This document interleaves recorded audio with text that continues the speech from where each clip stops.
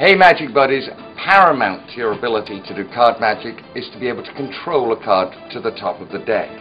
Let's say a card is chosen, I don't know, the Eight of Hearts.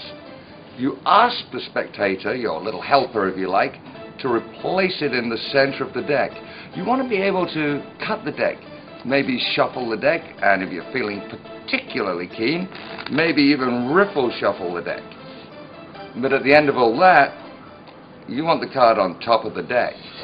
Looks tough, but don't panic, my friends. I'm going to teach you how to do all that as easily as you can do it. Little practice, you'll be finding that card in a heartbeat.